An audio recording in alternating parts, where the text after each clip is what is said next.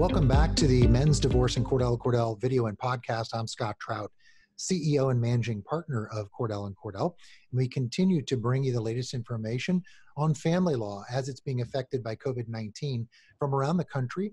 And we bring to you a Cordell Cordell attorney as well from around the country each podcast to give you updates not only locally, but nationally on just topics involving family law.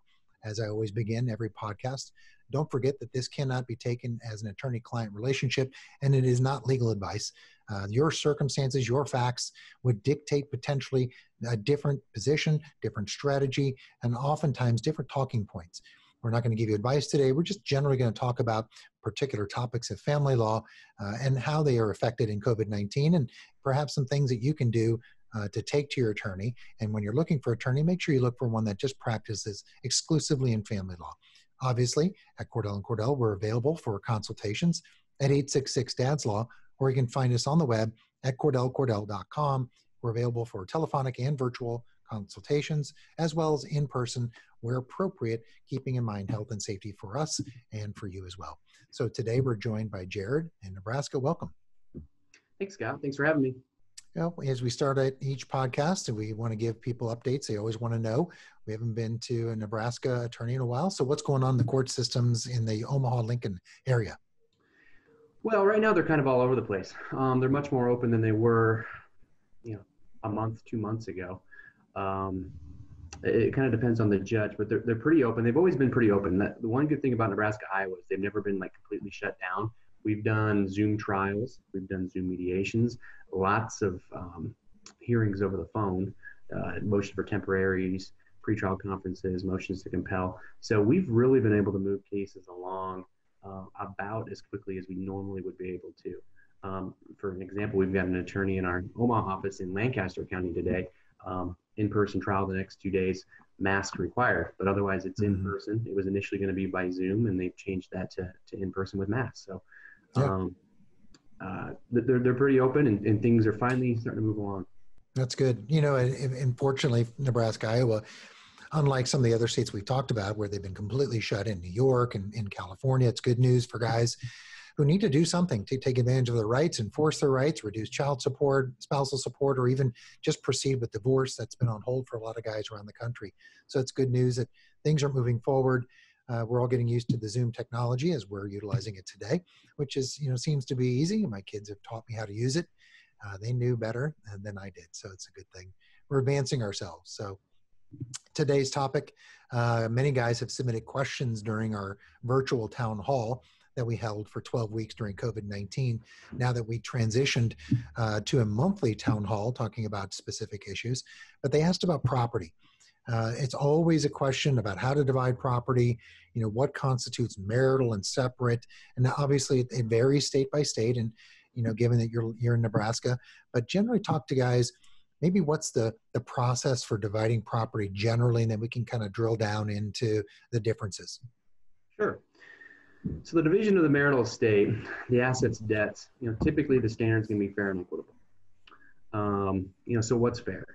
A lot of times that's going to be 50-50. Not always, kind of depends on the facts and circumstances of the case.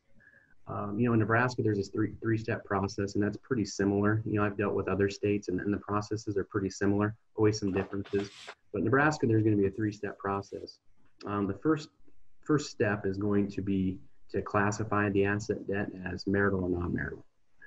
These are assets and debts that were acquired during the marriage through joint efforts of the parties. Those are going to be your marital assets. One thing that always comes up to me in my initial consultations is, throughout the marriage, I've paid for everything. I've paid all the bills, I've paid the mortgage, I've paid everything. And a lot of times, unfortunately, I'm the bearer of bad news.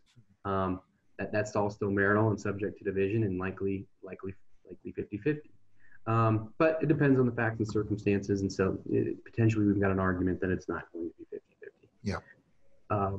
The next step is essentially going to be valuing that asset or debt. A lot of times that can be pretty straightforward. The accounts, the numbers are what they are a lot of the times, as far as bank accounts, credit card statements, retirement investment accounts. Those are tangible numbers, but there's not a lot of wiggle room on those. But where we run into potential issues is going to be valuing house a house, real estate, businesses, and potentially vehicles. There are times we get into disputes as to values of vehicles. So when that's the case, we need to obtain an expert. We have to hire an expert. Ultimately, as an attorney, we're going to do the cost benefit analysis. Like, look, this expert's going to cost you, approximately this much. And here's kind of the numbers we're looking at. So, is it worth it to you? Ultimately, an expert's opinion is going to be much more credible to a court than one of the parties saying their house is worth X, Y, and Z. They're going to take that appraisal over many other things, an accounting assessment or a Zillow estimate, Zestimate, I think they call them. Right. So that's when, ultimately you kind of think that the asset debt division, they come in 50-50, it's easy. And sometimes it is. Yeah. But if we can't agree on the high number stuff like a business or a house, then we need to get experts involved. Yeah. And then the final step is going to be to calculate and divide the marital estate. Once we have that determined, what's the marital estate, what's it consist of, we start determining what's a fair and equitable distribution of that. Again, typically 50-50, but not always. And if after that distribution, who's going to get which assets, who's going to pay which debts, if one of the parties is coming out ahead in that distribution, oftentimes that other party, or the party coming out ahead, is going to pay the party coming out behind an equalization payment to make it 50-50. That's pretty standard. If we go to court, the judge is going to do that. So, we know that when we're discussing settlement. So that's what we're looking at. And that equalization payment, a lot of times, is a lump sum payment. You're right. A lot of people, they don't have that. It could be fairly high dollar. And they're going to say, I don't have, how am I supposed to pay that? Because usually you get 30 to 60 days.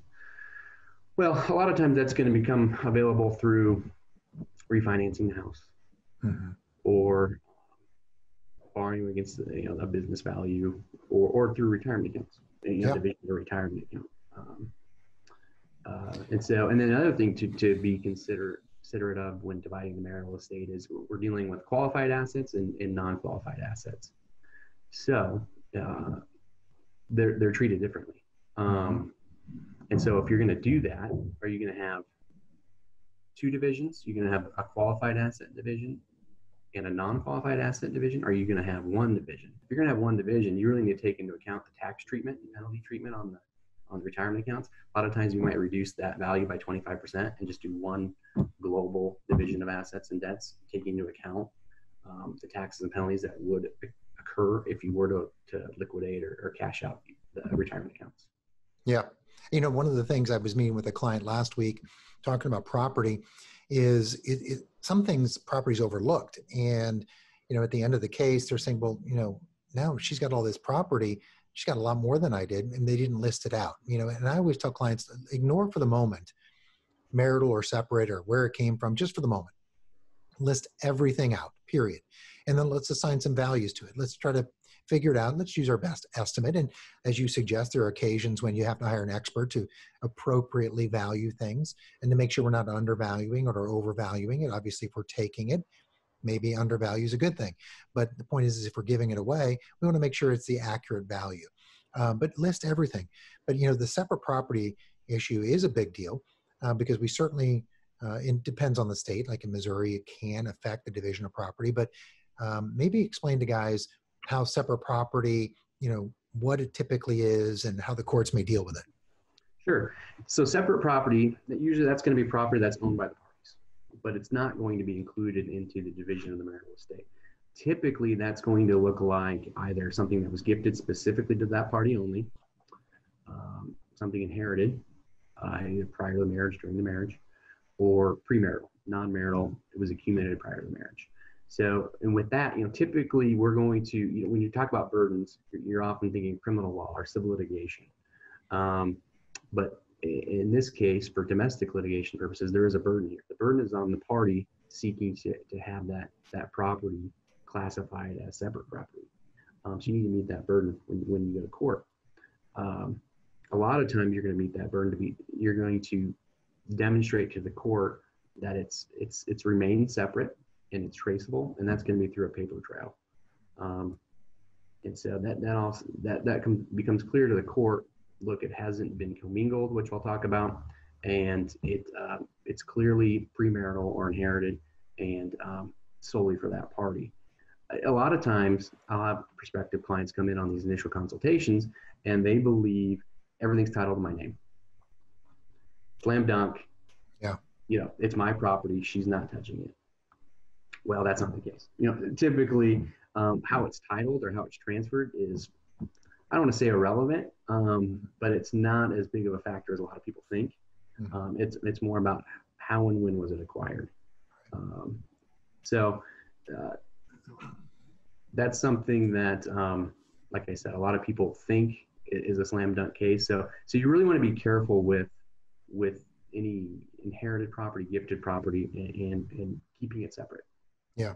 I mean, separate properties, so key once you identify it, and particularly if you don't have possession of it. So I've had guys come to me, they had other lawyers, and it's post-divorce, and they say, hey, you know what, I want my separate property back. She hasn't given it to me. And then we look at the decree, and it's not outlined. It's not awarded to him. It's pretty clear it's his separate property because he came to the marriage with it. Let's just call it personal things, boxes of stuff. And the best piece of advice when we talk about it is, if you want it, identify it. And if you want, not only identify it, but make mention of it in any settlement or any decree. Hey, it's awarded to you, so that you can enforce it, because there's always this catch-all provision in judgments that says, if property not specifically awarded herein is awarded to the party in possession. So even though it's not yours, it's now yours. And they know it's not. Of course. Too, but they want you to prove it. Yeah. I see that a lot with tools and guns. Yeah, absolutely. They were premarital, and they're worth a lot of money. The other side's going to say they're worth, thousands and thousands of dollars. Get that on the balance sheet, and you can't prove it's not premarital. Right.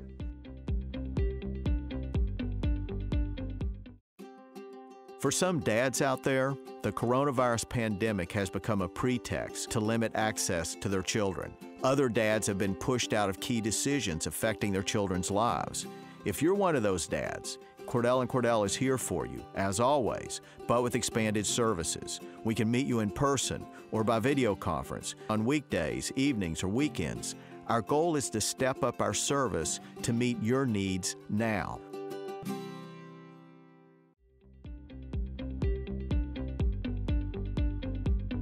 So talk to them about a little commingling and how you can kind of what we call transmute or separate into marital, because it's always a caution point that if you want to maintain its status, and sometimes we particularly talk about bank accounts that have always been out there, property that's always been out there, maybe just a quick word of caution about what steps guys can do, what they need to be aware of, so they don't turn something from separate into marital. Yeah, so one way separate property is going to become marital and subject to division is going to be commingling. So if you're taking an inheritance or you're taking a gift specifically for you and you place it into a joint account, it's likely going to lose that separate property title. It's going to become marital. It's going to be subject to division. Again, that's why it's so important to keep it separate, keep that paper trail. I see that a lot as well, is where they commingle it and we're done to some extent.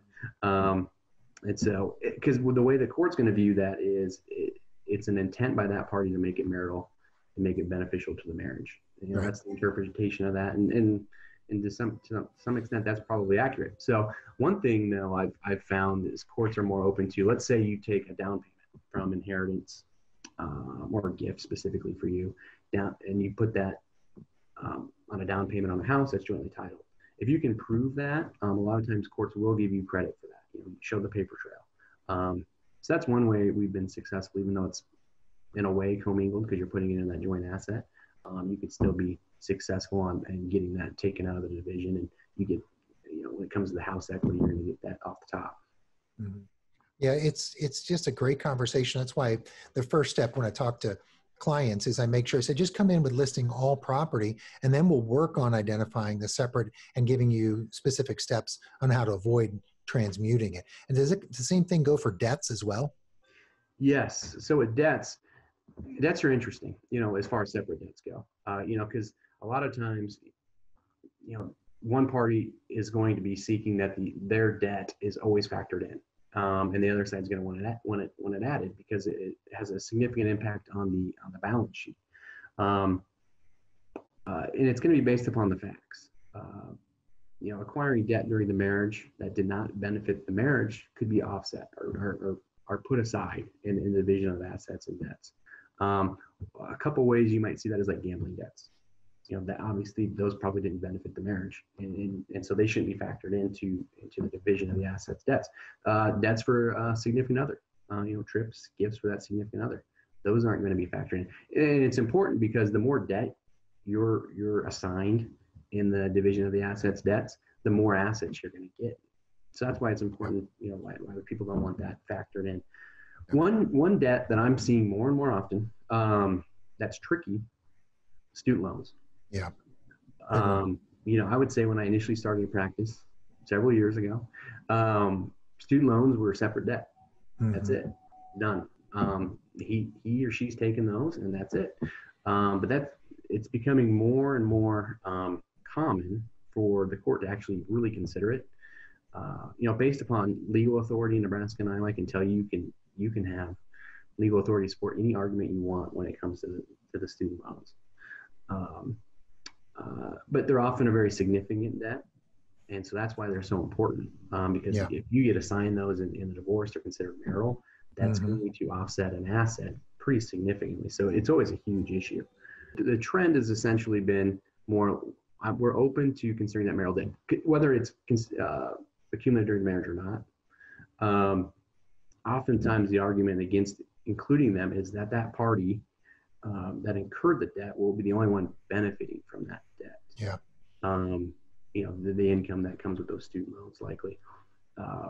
However, if it's an alimony case or a spousal support case, then that the other opposing party is going to continue to benefit from those student loans and probably did throughout the marriage. So I've seen, if these student loans were accumulated during the marriage early on, then they've received that benefit for probably several years. If you accumulate those during the marriage, but closer to the date of divorce, maybe that other party isn't going to benefit as much as mm-hmm. originally, and it's going to be considered separate debt. Yeah, and I think it's one thing to even not necessarily worry about how you deal with it, but maybe use to your advantage, right? And again, as you suggest, if courts are looking to call these marital debts, and you're a guy coming in with some debt, use it. Use it as a kind of a sword to try to get something else. Ultimately, you may take it, but maybe paying down alimony, getting whatever. That's the whole point in family law, is to find an advantage, use it in the negotiation, and then use it to get the goals that you have. And so it's a conversation. It's a good point to bring up with student debt, because it is a kind of a very progressing type of issue across the country and how courts are dealing with it. So yeah, go ahead. Absolutely. Yeah. So Jerrad, thanks. That's all the time we have for today. It's really good stuff to just walk our guys through property. It's really kind of the very beginning part, and you have a consultation, is to talk about what you have, what you make, and that gives your attorney a good idea of an analysis of what you need to deal with. So thanks for joining us today and giving guys some good information. All right. Thanks, Scott. Thanks for having me on. As always, continue to tune in. We're going to continue to bring you to podcasts and different topics affecting guys during COVID-19, as well as afterwards, as we continue to open the country back up, now in week 13, going into week 14. So continue to tune in. Also in the virtual town hall that we'll be bringing to you in the first week of July, we'll be bringing to you specific points as it relates to family law and affecting guys. Tune in, go to CordellCordell.com, give us a call at 866-DADS-LAW if you need to schedule a consultation, telephonic, virtual, or in person where appropriate. Until next time, have a great week.